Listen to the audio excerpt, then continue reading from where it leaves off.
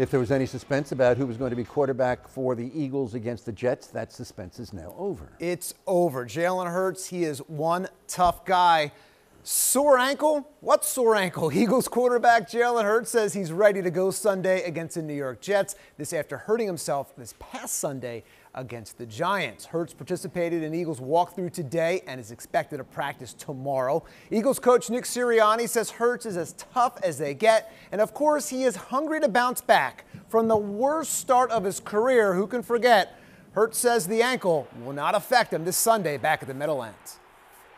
It's fine. How do you think it's going to affect you at all? It won't. It won't? I'll be ready to go. You ready to play Sunday? Business as usual. My preparation for the Jets, same old thing. The Giants game has been flushed.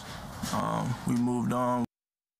All right, let's move on. Time is ticking. Major League Baseball is expected to lock out the players by the end of the night if MLB and the Players Association cannot reach a new collective bargaining agreement.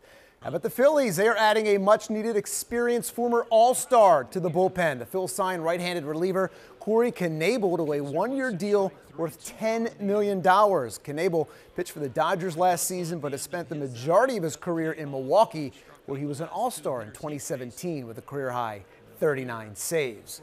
The Union are gearing up for their first conference final in team history. And after the first two rounds of the playoffs went to extra time and a shootout, the fans, of course, could use a less stressful match Sunday against New York City.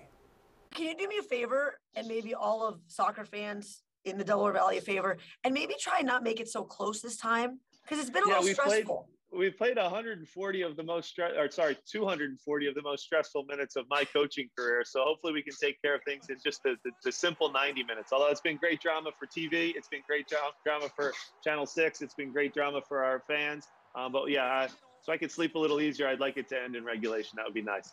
How about a drama-free Sunday? The Union hosts New York City right here on 6 ABC at 3 o'clock.